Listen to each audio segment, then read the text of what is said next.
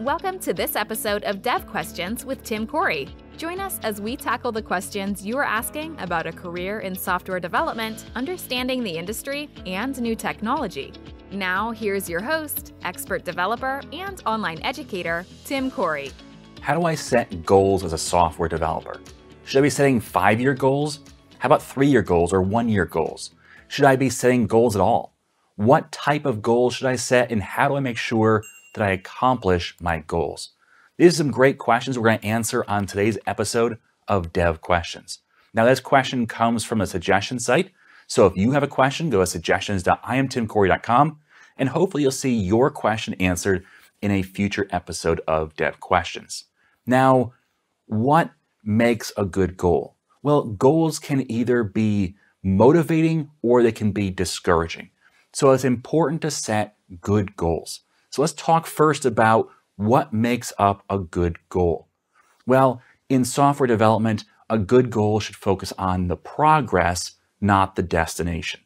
For instance, I want to study C# 15 times this month, rather than I want to learn these 5 topics this month. You see the difference? One focuses on me putting in the work, and the other focuses in on me accomplishing something. Now, hopefully, I will accomplish those 5 things. However, you can't always predict that. And because it's outside your control, that can be discouraging. What if you only accomplished 3 of those things, but you studied 18 times this month? Well, if you had focused on learning 5 things, well, then you failed. But if you focused on, I'm going to study 15 times, you not only succeeded, you went beyond your goal. So that's how you can focus in on the progress you make rather than on the end goal, okay? So progress over destination. Next up, focus on flexibility over specifics. So instead of saying, I'm going to study C# every weekday this month. Well, what happens if you have a flat tire on the way home from work? You might not get to study that day. Well, now you're discouraged because you didn't make it. You didn't accomplish your goal. Was it inside your ability? No, not really, but you didn't accomplish your goal. Well, what if you didn't have a flat tire, but you're just drained after a long week and you just don't feel like doing it that day? You don't have a choice. You have to accomplish it on that day. Instead, if you say, I want to study 15 times this month, maybe you're real motivated in the beginning and you do 5 study periods in 5 days. That's great. And then maybe you have a rough week and you only do 2. That's okay. You're still at 7 out of 15. You only have to do 8 more in the month. So you see how that flexibility allows life to happen and it doesn't discourage you. Instead, it still pushes you forward. It still motivates you to say, hey, yeah, I slacked off a bit this week, not a problem. But now I have 8 to do in the next 2 weeks. So I'll make sure that I get at least 4 in the next week. So it still allows that flexibility, but it also still motivates you to push forward. Also, goals should focus on accomplishments rather than failures. So when you do study, let's say you said, I want to study 15 times in a month, and you get to 14. Focus in on, yeah, I didn't make my goal, but I did study 14 times this month. That's a big deal. Rather than, I failed. I came 1 short. I missed it. Because focusing in on the 1 just drags you down. It doesn't help you. It doesn't encourage you. Instead, if you focus on, yes, but I made progress. Sure, you don't want to lose sight of the fact that you want to do better, but that should be the minor part of it. The major part should be, but I made progress. So focus in on what you did accomplish rather than on how you failed.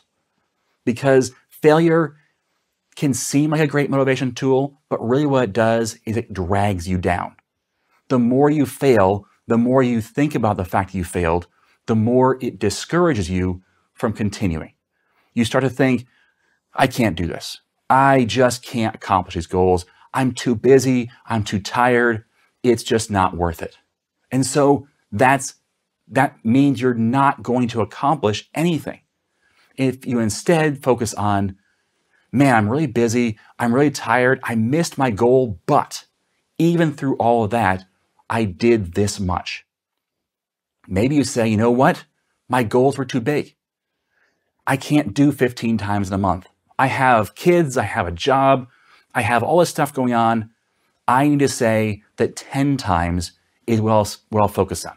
Because studying 10 times a month is better than studying 0 times a month. So you adjust your goal to fit your lifestyle, what you can do. Just making crazy goals isn't helpful. It's actually discouraging. Focus on what you can do. In the book Finished, John Acuff says, the first thing you should do is cut your goal in half, because we have big eyes and small stomachs. When you are really hungry, you look at food and say, I could eat all of this. When you actually start eating, you realize, no, I can't. And that's the same way with goals.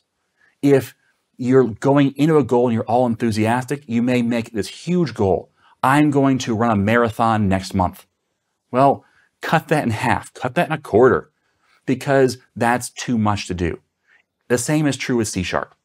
If you want to say, I'm going to learn all of C# in a year, that's a big goal. Instead, focus on, I'm going to study 180 times this year.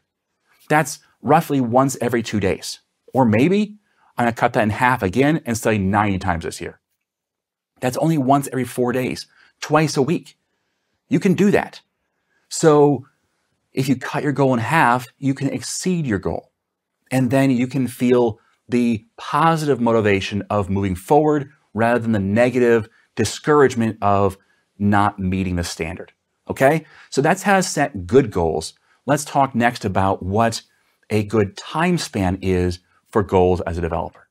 I like to set 4 different types of goals. I recommend these 4 types of goals for developers. Now, not every developer needs to have these 4 goals. In fact, right now, I don't, because my goals are more short-term than this. But the 4 goals that are the 4 good categories are 1 month, 3 month, 6 month, and 1 year. I think those are the 4 good categories of goals. Because if you go beyond a year as a developer, things will have changed. Software will change. The entire world will probably change. What you want to accomplish will change. What you know will have changed. Therefore, what you want to do next will change. So I wouldn't go beyond the 1 year limit, but maybe set those 4 goals. Set a goal for what you're planning on doing this month. Maybe it's 15 times this month. Because if you set just a 1 year goal and say, I'm going to study 90 times, well, you don't really accomplish that very quickly. It takes a year to find out if you're going to meet your goal. Instead, set a 1 month goal, 15 times in a month. Well, now you have the opportunity to meet that and see if you met it in 1 month's time. And then set another 1 month goal and another. And maybe you have 3 month goals or 6 month goals that are just the cumulative, where you say, hey, I'm going to try and do 15 study sessions per month, which means 15 times 6 is 90 study sessions. Therefore, my 6 month goal is 90 study sessions. Then if you miss 1 month, not a problem. I'm going to get 1 extra or however many it was the next month or the next few months. And so that way you can continue to adjust those goals and meet the larger goals, but still focus in on that 1 month time frame. The 1 year goal is probably the biggest one I'd ever recommend, and it's a pretty aggressive one. So focus in on big picture stuff, but again, focus on the journey, not a specific destination. Hopefully that's helpful. Hopefully that sets you up for success in your goal setting. Don't worry about the long-term 5-year plan, because really none of us know where we're going to be in 5 years. So trying to plan that far out is just not really practical. Okay? Thanks for listening. And as always, I am Tim Corey.